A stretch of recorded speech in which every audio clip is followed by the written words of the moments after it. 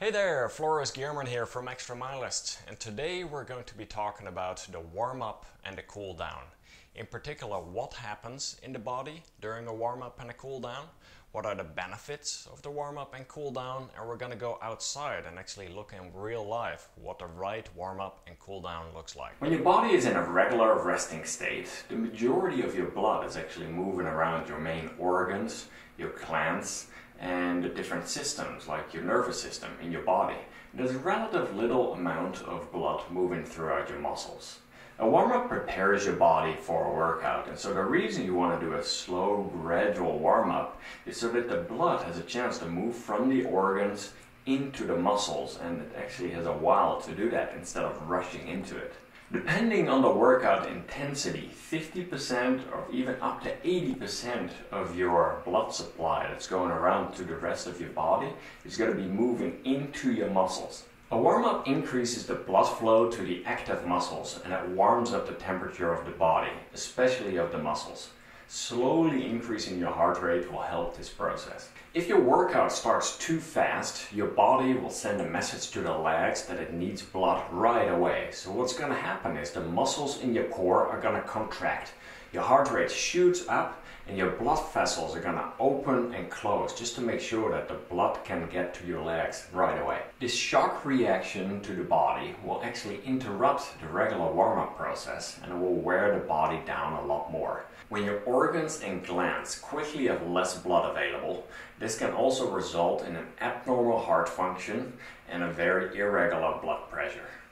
There's also evidence that your body is more resistant to tearing after a warm-up, so there's a lot less chance of injuries. A proper warm-up of at least 15 minutes is important to make sure that both your body and your mind are ready for an optimal workout. Several things will happen during a proper warm-up. First of all, there's going to be more blood flow in the working muscles. There's going to be more oxygen available. You have more lung capacity, and there's going to be more efficiency in your muscles, your joints, your tendons, and your ligaments.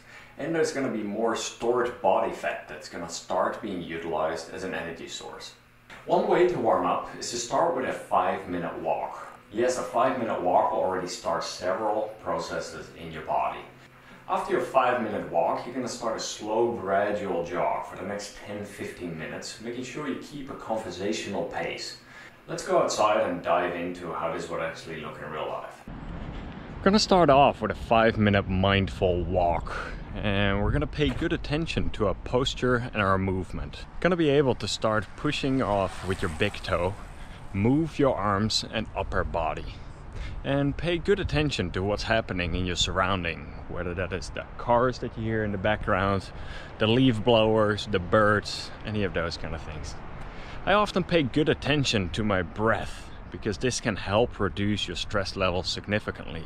So I would take a deep breath in, hold it for a little bit, and take a deep breath out again. When you're starting out with your walk, your heart rate is probably going to be anywhere between 50, 60, 70, 80.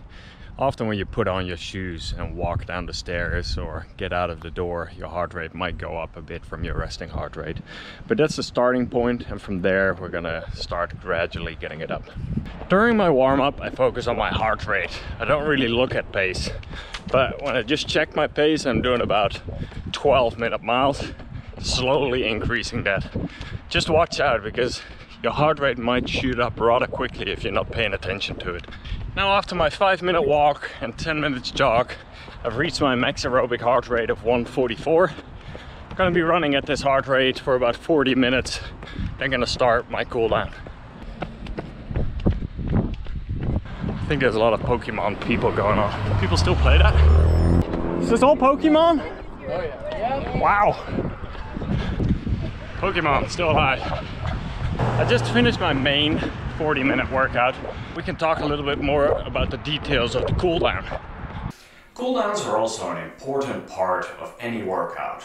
After a workout, your blood contains relatively large quantities of CO2, carbon dioxide, and other byproducts of exercise. You want some of the blood that is in your muscles to get back to focus on normal circulation in both the organs and the glands. The cool down helps get more oxygen to your muscles, and it also helps remove some of the blood lactate buildup. This is very important not only for the high heart rate exercise and for the long runs, but actually for the regular aerobic workouts as well. If you don't cool down and your heart rate drops really quickly, the bad blood with the lactate buildup will stay in your body longer, and it will take much longer to recover, and you will get less benefits from your workout. This is exactly the reason why you don't want to finish your run with a sprint and then just stop. For a cool down, you can do the exact opposite of what we did in the warm-up earlier. Let's take a look outside. When you know you have about 15 minutes left, you're gonna start slowing down your pace. My current heart rate is 144, and I want to start bringing that down over the next 10 minutes before I start walking. After about 10 minutes, my pace has slowed down significantly. My heart rate has come down quite a bit as well. Some athletes might actually have to start walking quite a bit earlier to help get their heart rate down if they can't get it down at a jogging pace. After a 10-minute slow jog, I start walking, and this will help get the heart rate even more down. Listen to your body and pay attention to your breathing. And there you have it, the 15-minute cool down to finish your workout. To summarize this video, a proper warm-up helps make a workout less stressful on your body, while a cool down helps with recovery to start effectively and in a timely manner. As you can see on the Strava screenshot, the first 5 minutes the heart rate is going up during the walk. Then as soon as I go from the walk to the slow jog, it gradually continues going up. And then after 15 minutes, I'm at that 144 heart rate that I'm aiming at. Staying on there for about 40 minutes. During the cool down, it's actually coming down again. And then you actually see it spiking up once. That is when I had to dodge the Pokemon Go players that were hanging out on the sidewalk. But gradually it was coming down all the way once I stopped walking, and it came down just below 100 beats per minute again. Although you might feel that this takes a lot of time, there are significant health benefits to a proper warm-up and cool down.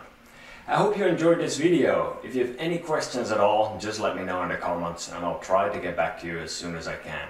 Many more running videos and articles can be found on my website, extramilest.com. I hope you have fun out there on your runs. Later.